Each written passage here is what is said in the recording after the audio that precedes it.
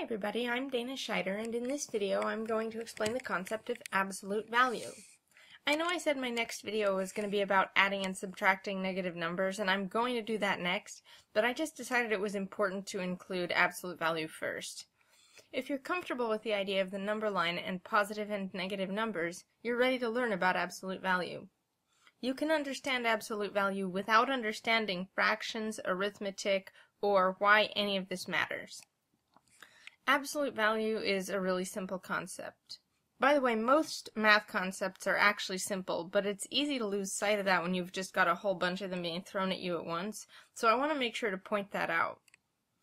Absolute value is the distance between any number and zero. Integers can be positive or negative, but absolute values are always positive. That's because absolute value is about the distance from zero, not the direction from zero.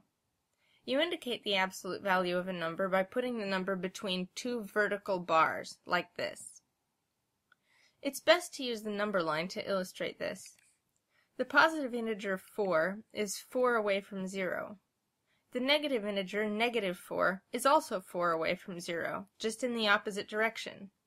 Since direction doesn't matter for absolute value, the absolute value of both 4 and negative 4 is 4.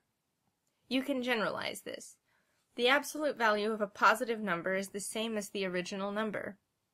So the absolute value of 1 is 1, absolute value of 6 is 6, etc. The absolute value of a negative number is the same as the original number, but positive. So the absolute value of negative 1 is positive 1. The absolute value of negative 3 is positive 3, and so on. See? Simple. So to conclude, absolute value is the distance between any number and zero. Absolute values are always positive. I hope this video has helped you understand this idea, but if you still have questions, you can post them in the comments section and I'll get back to you with the answer. My next video is going to be about adding and subtracting negative numbers, just like I promised, and after that I'm going to do one about variables, which I know a lot of you might be struggling with. If you think those videos or any other pre-algebra videos will help you, please subscribe to my channel. Thanks for watching.